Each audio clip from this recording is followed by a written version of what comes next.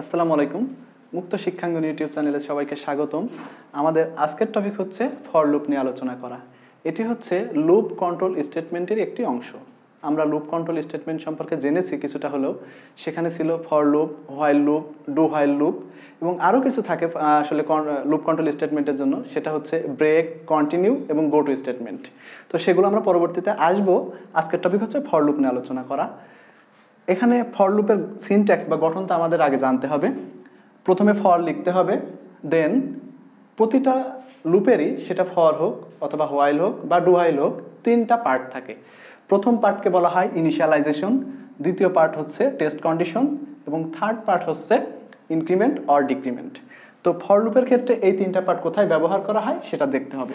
প্রথমে ফর লিখতে হবে ফর, দেন একটা প্যারেন্থেসিস দিতে হবে, পেয়ার অফ প্যারেন্থেসিস, প্রথম বন্ধনীর মাঝে এই initialization, test condition R increment and decrement এটা লিখতে হবে। প্রথমে ইনিশিয়ালাইজেশন থাকবে, তারপরে ইনিশিয়ালাইজেশন শেষে সেমিকোলন ব্যবহার করতে হবে, টেস্ট কন্ডিশনের পরে আবার সেমিকোলন, তারপরে থাকবে ইনক্রিমেন্ট ও ডিক্রিমেন্ট, তারপরে শেষ করতে হবে আমাদের প্যারেন্থেসিস। তারপরে এখানে লুপের বডি থাকবে এবং আমরা জানি বডি কিভাবে দিতে হয়, সেটা হচ্ছে কার্লি ব্রেস দিয়ে। আমরা সেটা করেছি। এখানে একটা বিষয় মাথায় রাখতে হবে, সেটা হচ্ছে ফর লুপের শেষে কোনো সেমিকোলন থাকবে না। আমরা জানি সি প্রোগ্রামিংয়ের ক্ষেত্রে প্রতিটা স্টেটমেন্টের শেষে একটা সেমিকোলন থাকে, কিন্তু ফর লুপের ক্ষেত্রে দেয়া লাগবে না। এটা আসলে হোয়াইল লুপের ক্ষেত্রেও সত্য। আবার এখানে আরেকটা বিষয় মাথায় রাখতে হবে, সেটা হচ্ছে ফর লুপের এই যে বডির ভেতরে এক বা একাধিক স্টেটমেন্ট থাকতে পারে। যদি একটা স্টেটমেন্ট থাকে সেক্ষেত্রে এই ব্র্যাকেট মানে কার্লি ব্রেস এটা না দিলেও হয়। যদি এখানে সাপোজ একাধিক স্টেটমেন্ট, তিনটা স্টেটমেন্ট আছে, এরকম তিনটা স্টেটমেন্ট থাকলে প্রত্যেকটা শেষে সেমিকোলন আছে এরকম, সাপোজ এটা নাই, কার্লি ব্রেস নাই, তাহলে কি হবে, এই শুধুমাত্র প্রথম যে স্টেটমেন্টটা আছে সেটা শুধু এক্সিকিউট হবে। অর্থাৎ আমি বোঝাতে চাচ্ছি যে যদি বডি না দিই তাহলে শুধুমাত্র প্রথম স্টেটমেন্টটাই ফর লুপের বডির ভেতরে আছে বলে ধরে নেওয়া হবে, বাকি দুইটা স্টেটমেন্ট ফর লুপের বাইরে। আর যদি এখানে কার্লি ব্রেস দিই তাহলে যতগুলো স্টেটমেন্ট আমরা আবদ্ধ করব ওই বডির ভেতরে ততগুলোই ফর লুপের বডি হিসেবে বিবেচিত হবে। এটাই আসলে ফর লুপ ব্যবহার করার জন্য যে সাধারণ নিয়মকানুন সেগুলা। তো আমরা এখন উদাহরণের সাহায্যে ফর লুপটা বোঝার চেষ্টা করি। এখানে আমাদের বেসিক যে কাজগুলো করার দরকার সেগুলো করে নিয়েছি, মেইন ফাংশন লিখেছি এবং মেইন ফাংশনের ভেতরে আমরা কোডগুলো লিখব। এখানে ইন্টিজার টাইপের একটা ভ্যারিয়েবল ডিক্লেয়ার করা হয়েছে আই। জেনারেলি এটা আসলে কনভেনশন, সেটা হচ্ছে আই, জে, কে এইগুলো আসলে লুপের জন্য ব্যবহার করা হয়। তো আমি এখানে আই লিখেছি, দেন ফর লুপ ব্যবহার করেছি। এখানে ফর লুপে তিনটা পার্ট থাকে, আমি বলেছিলাম ইনিশিয়ালাইজেশন, কন্ডিশন এবং ইনক্রিমেন্ট অর ডিক্রিমেন্ট, সেটাই আমরা এখানে করেছি। প্রথমে আই এর ভ্যালু আমি 1 ইনিশিয়ালাইজ করেছি, ঠিক আছে। অর্থাৎ এই ইনিশিয়ালাইজেশন বলতে বোঝায় যে এই লুপটা কত থেকে চলা শুরু করবে, সেটা কত থেকে চলবে, তাহলে 1 থেকে। দেন কন্ডিশন হচ্ছে আই এর ভ্যালু যতক্ষণ না 5-এর সমান হচ্ছে ততক্ষণ পর্যন্ত চলবে, 5 পর্যন্ত চলবে অ্যাকচুয়ালি। কিভাবে 5 পর্যন্ত যাবে সেটা আমি বলে দিয়েছি, যে এক এক করে বেড়ে আই প্লাস প্লাস মানে I is equal two I plus 1, আমরা জানি এটা। তাহলে কি হলো টোটাল এই জিনিসটার মানে মিনিং, সেটা হচ্ছে 1 থেকে এই লুপটা চলবে, 5 পর্যন্ত যাবে, প্রতিবারই এক এক করে আয়ের ভ্যালু বাড়বে, ঠিক আছে।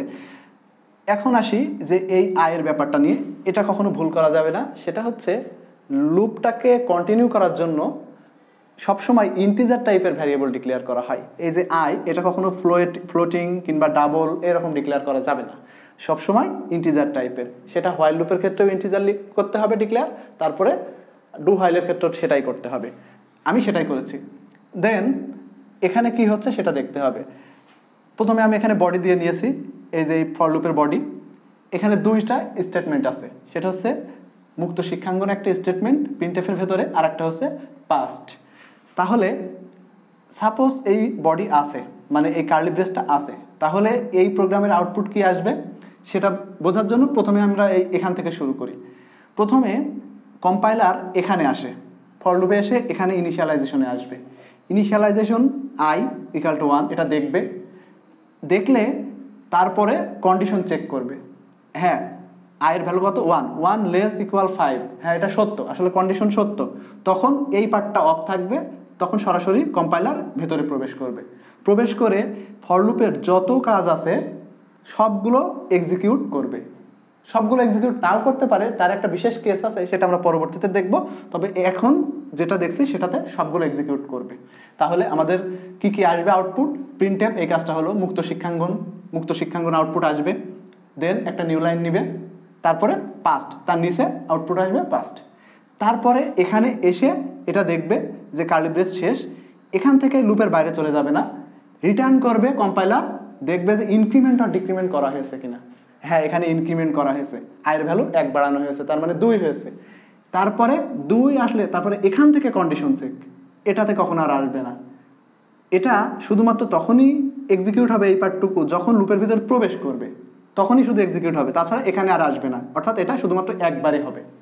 তাহলে এখানে 2 হলো, 2 লেস ইকুয়াল 5, হ্যাঁ কন্ডিশন সত্য, তাহলে আবার লুপের বডির ভেতর প্রবেশ করবে, এখানে আবার মুক্ত শিক্ষাঙ্গন, নিউ লাইন এবং পাস্ট আবার প্রিন্ট করবে, এভাবে আবার এখানে আসবে 3 হবে, এভাবে কত পর্যন্ত চলবে, যখন 5 পর্যন্ত এক্সিকিউট হবে, 5 হওয়া সম্ভব, যখন বৃদ্ধি পেয়ে আয়ের ভ্যালু 1 বৃদ্ধি পেয়ে 6 হবে, 6 লেস অর ইকুয়াল 5, এটা কি সত্যি?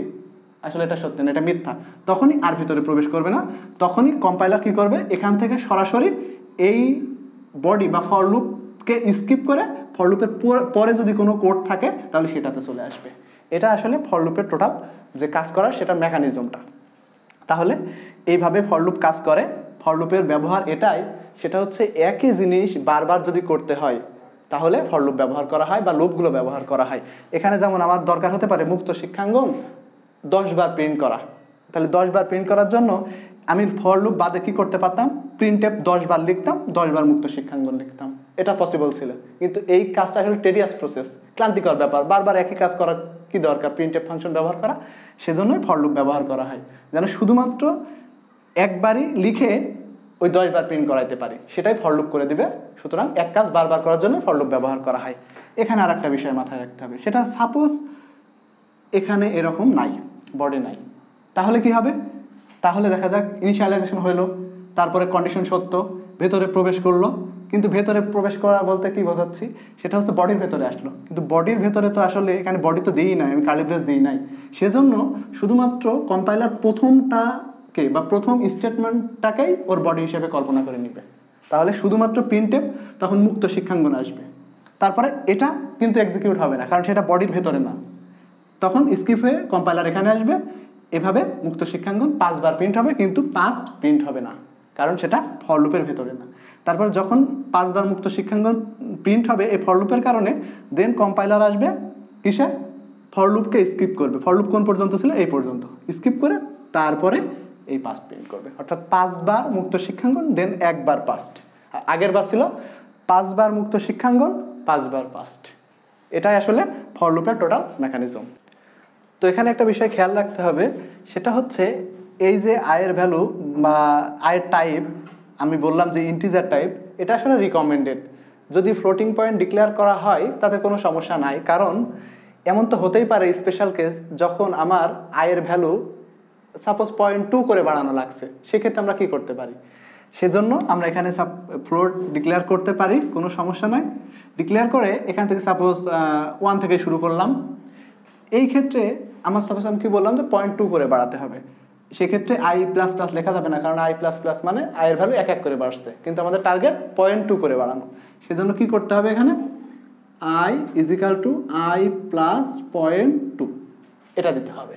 দিলে 1 থেকে শুরু হবে, 0.2 করে বাড়বে প্রতিবারে এবং 5 পর্যন্ত চলবে। আমরা ফ্লোটিং পয়েন্ট এটা ডিক্লেয়ার করতে পারি আমাদের কাজের ক্ষেত্রে, কোনো সময় লাগতেই পারে আসলে এরকম যে 0.2 করে বাড়ানো লাগছে, এটা হতে পারে। এখন আরেকটা উদাহরণের সাহায্যে ফর লুপটা বোঝার চেষ্টা করি। এখানে ঠিক যেমনটা করা দরকার, একটা লুপ কন্টিনিউ ভ্যারিয়েবল ডিক্লেয়ার করা দরকার, সেটা করেছি। ইনিশিয়ালাইজেশন, কন্ডিশন, ইনক্রিমেন্ট করেছি, কোনো সমস্যা নাই। এখানে ইনিশিয়ালাইজেশন 1 থেকে শুরু হয়েছে, 10 পর্যন্ত চলবে, 1 1 করে বাড়বে। কি করেছি আমি, প্রতিবার যখন একবার করে লুপের ভিতর প্রবেশ করছে, সেক্ষেত্রে i এর ভ্যালু প্রিন্ট করছি। তাহলে প্রথমবারের জন্য i এর ভ্যালু 1, কন্ডিশন সত্য, ভেতরে প্রবেশ করলো, সেক্ষেত্রে i এর ভ্যালু 1 প্রিন্ট করলো। এই প্রোগ্রামের আউটপুট আমি সাপোজ লিখছি এখানে। দেন একটা নিউ লাইন তো হবে, তার মানে পরবর্তীতে যদি কোনো স্টেটমেন্ট আসে সেটা ওয়ার্ডের নিচে লিখবে, পাশে লিখবে না। দেন এখানে 1 বাড়লো, 2 হইলো, 2 কন্ডিশন সত্য, হ্যাঁ, তারপরে আবার 2 এর মানে i এর ভ্যালু 2 হয়, সেটা প্রিন্ট করলো। এভাবে কত পর্যন্ত চলবে? 10 পর্যন্ত চলবে, তাই না? 10 তারপর 11 হলে কন্ডিশনটা মিথ্যা হবে, সেক্ষেত্রে লুপের বাইরে চলে আসবে। তাহলে এই প্রোগ্রামটা দ্বারা আমরা 1 থেকে 10 পর্যন্ত সকল ন্যাচারাল নাম্বার এগুলো আমরা প্রিন্ট করতে পারলাম। ঠিক এখানে সামথিং কাস্টমাইজ করে 1 থেকে 10 পর্যন্ত যতগুলো জোড় সংখ্যা আছে, 1 থেকে 10 পর্যন্ত বিজোড় সংখ্যা আছে, সেগুলো প্রিন্ট করতে পারবো। ঠিক আছে, তো কিভাবে 1 থেকে 10 পর্যন্ত বিজোড় সংখ্যা প্রিন্ট করা যায় সেটা দেখি। আমরা জানি বিজোড় সংখ্যা শুরু হয় 1 থেকে, এবং 1-এর পরে 2 একটা জোড় সংখ্যা, তারপরে 3 বিজোড় সংখ্যা। তার মানে প্রতি পাশাপাশি 2টা বিজোড় সংখ্যার মাঝে একটা জোড় সংখ্যা। তাহলে ওই জোড় সংখ্যাকে স্কিপ করতে পারলে আমি পরের বিজোড় সংখ্যা পাবো, এটাই। তাহলে i এর ভ্যালু 1, প্রথম বিজোড় সংখ্যা, দেন প্রিন্ট হলো 1, প্রিন্ট হলো সাপোজ, কোনো সমস্যা নাই। তারপরে এখানে 1 বাড়ছে, আমি 1 বাড়াবো না, আমি 1 স্কিপ করব, অর্থাৎ 2 বাড়িয়ে দেব, যার ফলে 1-এর পরে 2 হতে পারবে না, 3 হবে। তাহলে আমাকে কি করতে হবে? i = i + 2 করে দিতে হবে। তাহলে কি হবে? 1-এর 1 হলো, তারপরে কত হবে এক্ষেত্রে? i + 1, মানে 1 + 3 2 3 3 10-এর থেকে ছোট, সেক্ষেত্রে কন্ডিশন সত্য, আবার i এর ভ্যালু প্রিন্ট হচ্ছে, 3 প্রিন্ট হবে।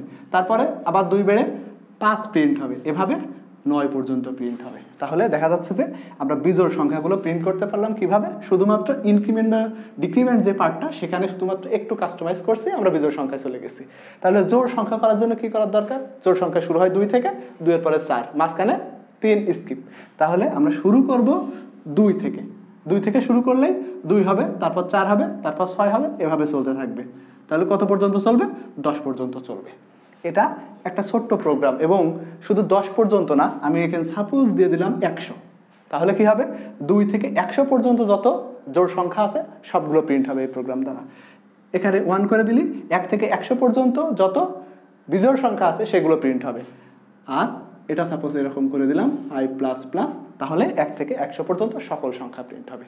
তাহলে খুব সহজেই আমরা ফর লুপের মাধ্যমে জোড় সংখ্যা, বিজোড় সংখ্যা, আবার ন্যাচারাল নাম্বার যেগুলো, সেগুলো প্রিন্ট করতে পারি। এই কাজটা যদি ফর লুপ বাদে করতে যাইতাম, তাহলে সাপোজ 1 থেকে 100 পর্যন্ত সংখ্যা লিখতে চাই, তাহলে 1 লিখতে হতো প্রিন্টএফের মাধ্যমে, তারপরে প্রিন্টএফের মাধ্যমে আবার 2 লিখতে হতো, 3 লিখতে হতো, এভাবে 100টা প্রিন্টএফ ব্যবহার করতে হতো। সেই কাজটা আমাদের করা লাগছে না, আমাদের একটা প্রিন্টএফ ফাংশন ব্যবহার করেই এবং লুপের সাহায্যে সেই কাজটা করা সম্ভব হচ্ছে। এক্ষেত্রে আরেকটা বিষয় দেখতে হবে, সেটা হচ্ছে এই যে ফরের আমি বডি দিয়েছি, কিন্তু বডির ভিতরে শুধুমাত্র একটাই স্টেটমেন্ট। এক্ষেত্রে এটা আমরা না দিলেও সমস্যা নাই এক্ষেত্রে, কারণ একটা স্টেটমেন্ট হলে সেটা লুপের ভিতরেই ধরে নেওয়া হয়। এটাই আসলে ফর লুপের যে বেসিক ব্যবহার, সেটাই। তো আজকের ভিডিও টিউটোরিয়াল এ পর্যন্তই। ফর লুপ সম্পর্কে যদি কোনো কোশ্চেন থাকে বা মতামত থাকে, তাহলে অবশ্যই কমেন্ট বক্সে জানাবে। ভালো থাকো, সুস্থ থাকো, সাথে থাকো। ধন্যবাদ সবাইকে।